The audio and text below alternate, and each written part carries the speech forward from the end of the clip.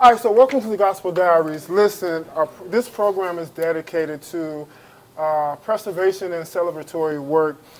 So if you would, take a moment and subscribe to our channel because this content is from my heart to yours. Now today we have Mr. Percy Jenkins, our choir director extraordinaire.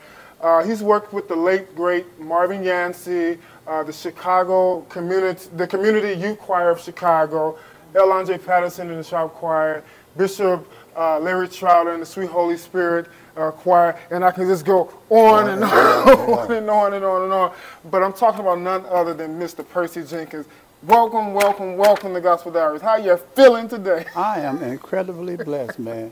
That's what's up. You look blessed. I was so happy to see you last night at Cosmopolitan's recording, and that was a pretty good recording. It was actually, that's my church.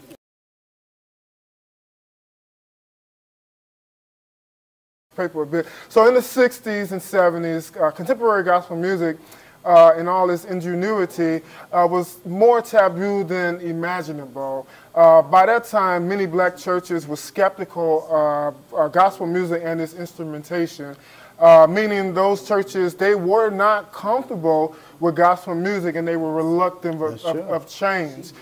So there lived a man that was highly innovative, and his approach to gospel music was awesome, and I'm talking about none other than the late, great Marvin Yancy. So I think this is the perfect place to start because you worked with the iconic Marvin Yancy. Yes, so let's start here before we go anywhere else. Let's talk about Marvin Yancy. Give us some information about the late, great Marvin Yancy. Pastor Yancy was a person who had, I think it was before his time musically. He knew how to embrace and get the young people together, because I was like 13, 14, coming from a Catholic background, going to a Baptist church, and this man saw in me, didn't know I could direct, didn't know I could sing, and he just took me under his wing. Very strict, no nonsense, but we had real good church. Real good church. Real good church. And you could not come and just do whatever. You know, there were boundaries, you know, and I am where I am today and because of what that man imparted in me. And the name of the church was Fountain of Life. Fountain of Life. Okay. Missionary Baptist Church. We were at first 4518 College, and then we moved to 4323 South College Grove. Okay. And in those, we didn't have no windows or no air, we would come in that place and just have beat down church. Come on, for those days. Them days, man. When it would rain, we would get our little buckets together and then put, you know, but it was a family, man. Yeah. It was a team, and I miss that. I do. I miss that now. Wow. So let's talk about the music department at Fountain of Life. Like, joined Fountain of Life. I came, like I said, I was a Catholic. I went to Catholic school, whatever. My grandmother went there, and back in the day, in order to go to the Baptist, whatever, I had to go to Mass. I would leave there and start going to church with my grandmother. What? And once I started going, man, Kevin Yancy, you know, his brother, you know, like I said, they just embraced me. They had singers, Ricky Linton, Linda Bo, I can go on and on and on. And we were called the Joy Choir. And the Joy Choir was a choir that basically was about 18 of us on a good day. But they just sung, and we were excited. We would all get in cars and go different places and broadcast hopping, whatever. But the music was really, really, really more traditional, you know, and Marvin wrote a lot of stuff. So did Kevin. So, you know, that's my background. I think that I've always had a desire to be able to witness or to be able to share with people, because, you know, my background, you know, I struggle with a lot of things. Okay. And so what ended up happening was music was my outlet.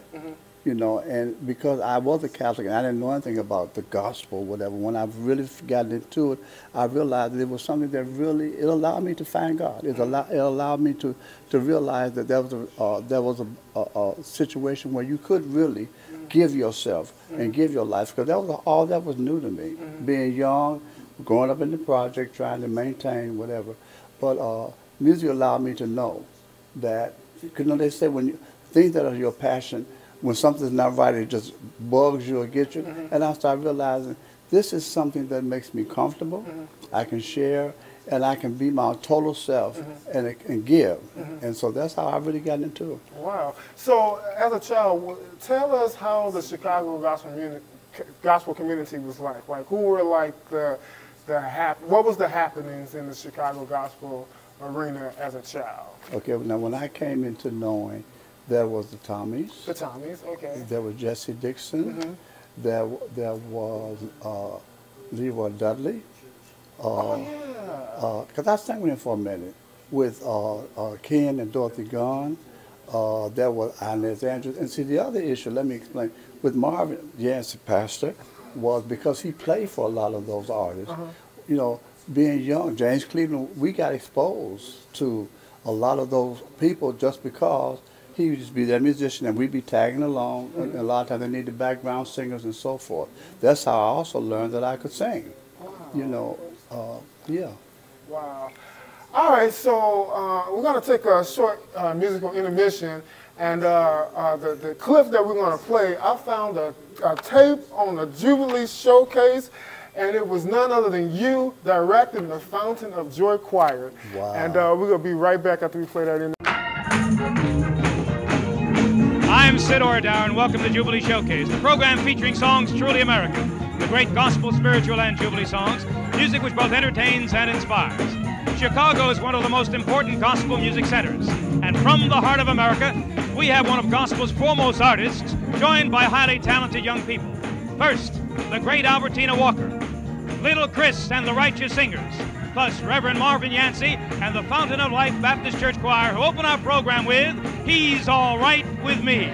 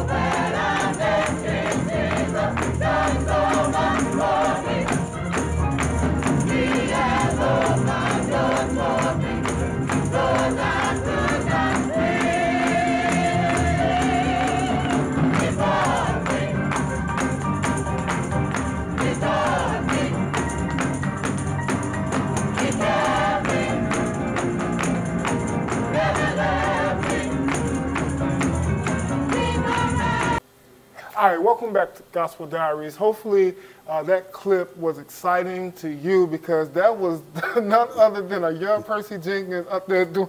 What do you remember about that taping?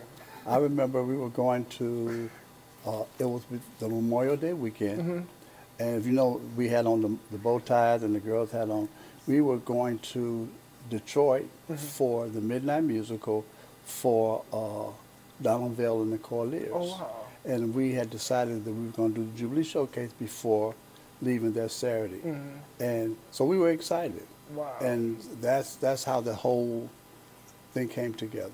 Wow. Now, I think this is perfect to ask you this. So what was Jubilee Showcase for your fellow Chicagoans? Like, what did it mean to you all to see a program dedicated to gospel music during the early 60s throughout the 80s? It was very inspiring to know that there was a place or a platform that we had black gospel artists or singers, you know, in our little storefront church, if I'm being real, could go somewhere and be honored and celebrated simply because Sid Ordow was just like good music, and he was a white guy. You know what I'm saying? So all that made, once again, being connected to a pastor, and also Albertina Walker was very influential in exposing us to a lot of. Really? Yeah. Wow.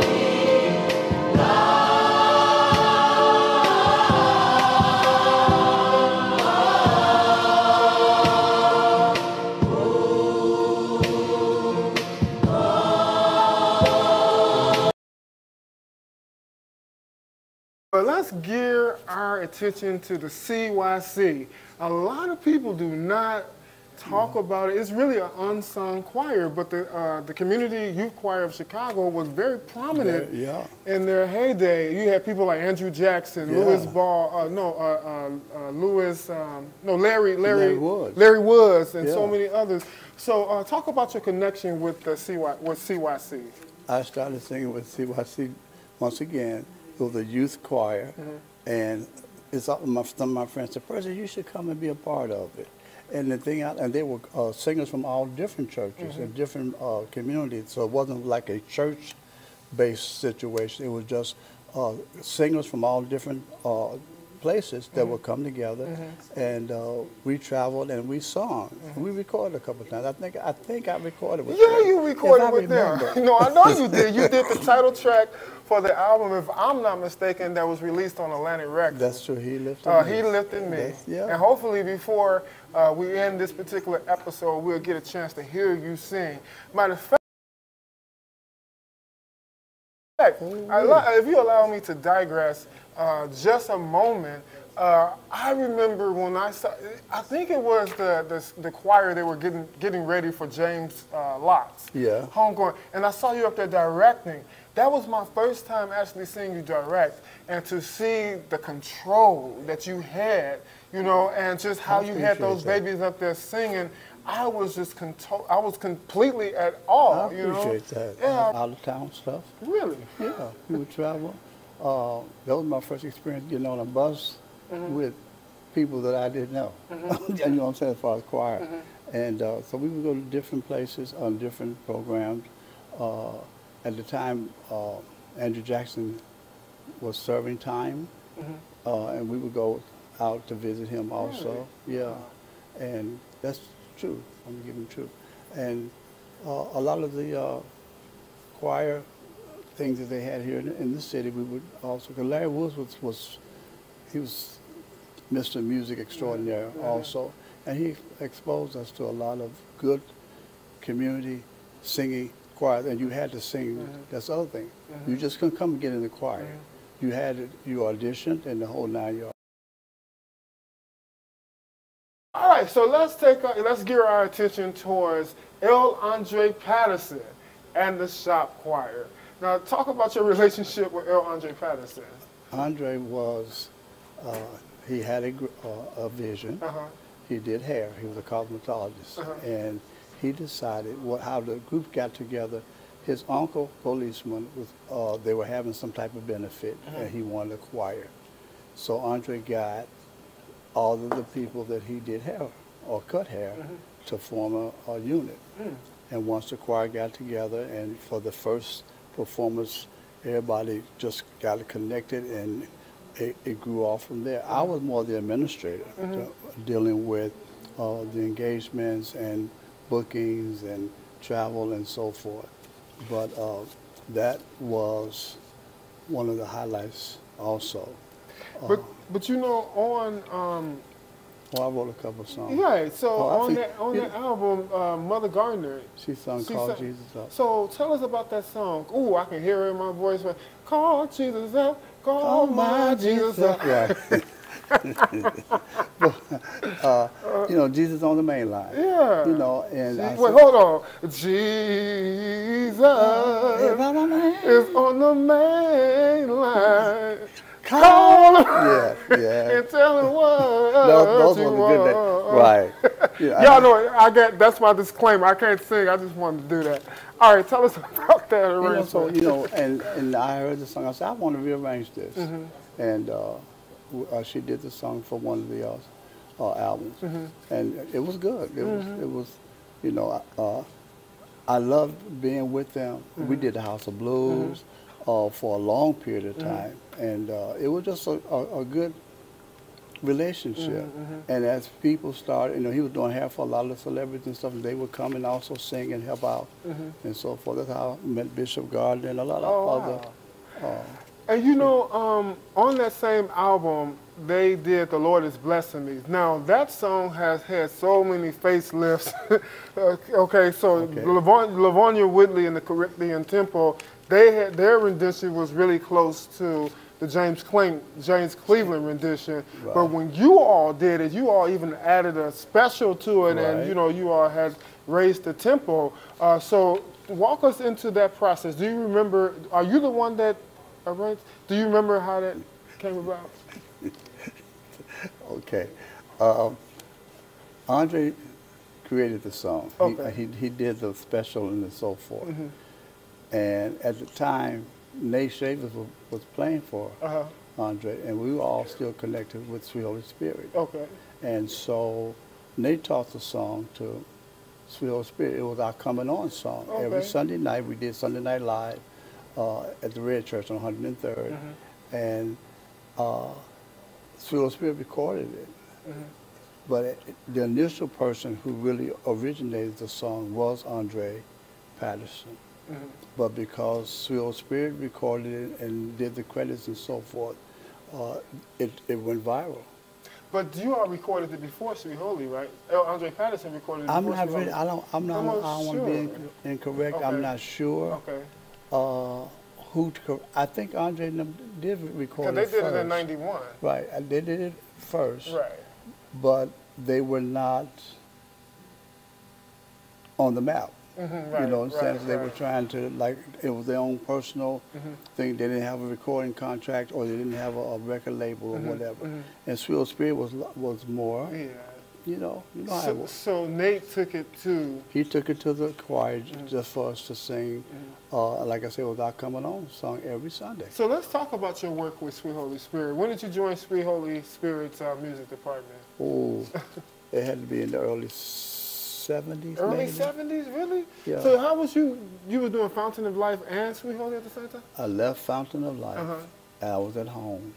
And a young lady came to me and invited me to Sweet Holy Spirit for a musical. It was on 76th and Laughlin, a little storefront church, and I went, and I never left. So you went in the 70s. So what was Sweet Holy Spirit music department like? First of all, was Bishop Trotter the pastor when you went? He was a pastor. And really? Yeah. Okay. And it may have been the 80s. I'm not really sure. Okay, it's probably the 80s. Okay. Let's say 80s. You know, I'm 71, so you know, senior moment. See, I have those. Okay, but when you got to Sweet Holy Spirit, how was the? It was initially we had 26 members, and pastor, his bishop now we would come out the choir stand. Lonnie Mack, if you know Lonnie Mack, she was the musician, and she played the piano, and that was it. Oh, wow. She played, and of course Bishop Trotter played. Wow. And we would, sing, and there was a family called the Holmes family, and we would, that's Betty Lott and her sisters, so forth, and we would say, if the Holmes ain't coming, we couldn't, whatever, they would all come in the station wagon, whatever, but that was the beginning of, and I remember leaving on 76, and we moved to 103rd Street. Wow. But we grew. Wow. And now they're on South Chicago. And you used to direct the choir there, right? Yeah. Wow. Yeah. That's amazing. Well, Gospel Diaries, I wanted before to do... James Lott. Well, of course, before James Lott. Right, and then James Lott. and before Mark Hubbard, too, probably, oh, right? Yeah. Man, Percy, I don't know how I can tell you thank you. I can't tell you thank you enough, man. I just really wanted Gospel Diaries just to have a chance to embrace you for your contributions to gospel music. I don't want you by 1 second to think that it has gone unnoticed, because I acknowledge it and I respect all of your contributions. And I just want to tell you, thank you for taking the time to come. And I just and want to share put my yeah, little go jazz ahead. in, April 4th, I produced a young lady, Alfie Clark. She did a single called God's Got Angels. Say her name one more time. Lady Alfie Clark. Okay. And the song is God's Got Angels, that I helped with Nate Shavers. He's the writer, and I did the producing and the engineering, and not engineering, I should say, making sure everything was tight and whatever, and it's coming out on April 4th. I thought I saw some of the cover work. Yeah. So that's out. So the track is not out yet. No, it'll be out April 4th. Wow. So I'll make sure on that all the social media. Cool. So y'all love it. Yeah. I hope God shows us favor. Oh man, most certainly. I'm gonna make sure that I share it as much as I Yeah, can. I'm excited about it. Man, I'm excited for you, man. I'm glad. It's a positive feeling to know that you're still active. you know, we need you to still be active because you still have a gift that needs to be used. Pastor utilized. Chris Harris said one day in his service that he wanted to die empty. Come on, somebody. And I didn't understand what he meant at the time. And after he went into it, I said, that's exactly, when I do close my eyes, I want to know that I've done. I want to know that I've been able to touch and going through this process of producing and whatever and reaching out to people. It's wonderful to know that there are people who have been impacted, like yourself, that have said, you know what, Percy, I really appreciate, and I think it's time, and I congratulate you. It's a good feeling to know that your work has not really been in vain. Right. And on that note, to God always be the glory. That's it. But on that note, as I always say, love on someone, and I promise you, eventually you're going to find out. That's it. But love on someone, you will change a life just by the smile that you wear on your face. All right, I'll see y'all later. Bye.